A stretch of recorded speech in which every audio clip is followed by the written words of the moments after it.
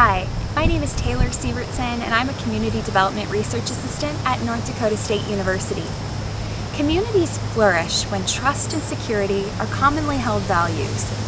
Themes of reciprocity, mutual trust, and recognition of shared norms are the markers of strong social capital. These abstract conceptions can be difficult to measure, so we utilize empirical data to give us a better idea of the social capital assets in a community.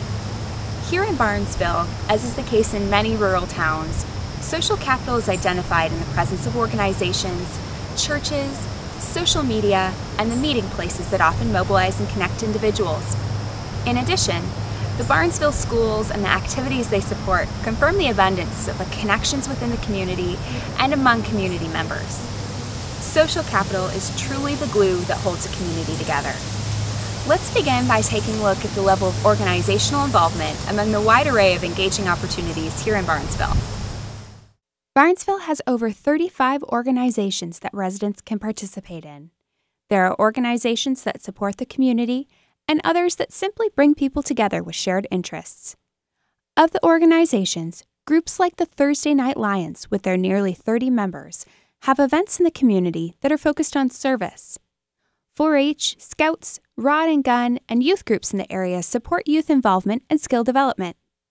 Others still support the necessary functioning of this community with services like the Volunteer Fire and Ambulance and the Food Pantry. I spoke with a member of the Moms Connect group. Of the organization she participates in, she said the following: "We aim to be very inclusive. We have 2 meetings a month to accommodate stay-at-home moms and those that work. Moms Connect has content for meal planning, internet safety, and other topics that are relevant to moms." As we've seen, some of these organizations are unique to Barnesville, and others have a membership and service area that spans the county. This is just a brief sampling of the many types of organizations that individuals can be involved in. Let's now take a look at how churches also support social capital. There is a good sense of community in this town in that way, in a sense of belonging, because everybody cares about everybody. I've not seen a town that's as friendly and connected as Barnesville is. There are 6 total churches in Barnesville. They serve a variety of denominations and offer different worship styles as well. Faith is an important value to the community of Barnesville, and many life experiences and day-to-day interactions are centered around the churches here. They bring individuals together and create a space for shared values. So service and outreach have been part of the DNA of our church family and of this church since it started. And we actually have members of our congregation that are boots on the ground missionaries in a village called Budamasa. In addition, we send our teens to Mexico to a place called Barnesville, and they go there every year. Pastor Javier has a church there, and they partner with him to put on a VBS program, soccer tournament. They bring in a taco stand, and they just do an outreach to the community there. The month of October, we get volunteers. We go down there and we man the food pantry, and we step up our requests for donations to the food pantry and try to really make sure it's stocked well.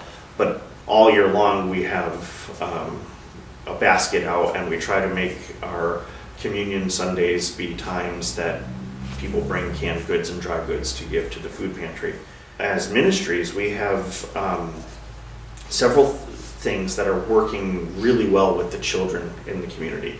We have right now going on every Thursday a program called Science, Fun, and Scripture.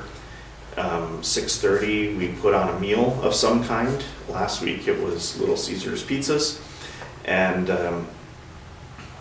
the kids get a good meal, and then they play some games, and they have a science experiment or some kind of science related lesson that somehow we connect either as an object lesson to a Bible lesson, or sometimes it's a direct connection. Like this past week, we actually had a neuropsychologist from Concordia come in with sheep's brains and teach the kids pieces about the brain, and then also taught them a Bible verse with memory, because his specialty is on memory development.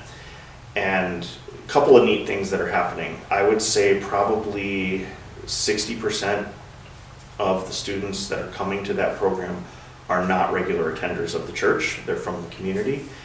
And the woman that's running it just has all kinds of active connections out in the community, and the kids just love her. And I think what really is the key there is they know she loves them. The places where individuals gather to share ideas and each other's company are incubators for growing social capital. Here in Barnesville, a local family-run restaurant has long been such a place. The elevator, convenience store, and senior center are also places where groups will congregate. As our experiences become more and more digital, it's no surprise that social media can also serve as an extension of these shared spaces. Social media tools are utilized by a number of organizations, athletic teams, businesses, city government, and other engaging entities here in Barnesville. Tools like this create unique opportunities for interaction across and within groups. The community of Barnesville really rallies behind its youth. Sporting events, performances, scholarship opportunities, and graduation are all events where the whole town participates. Even those without school-age children cheer on the Trojans and help fund the community infrastructure that supports their personal development. The schools are central to the community's identity, and they also guide younger Barnesville residents to place value on education and school involvement.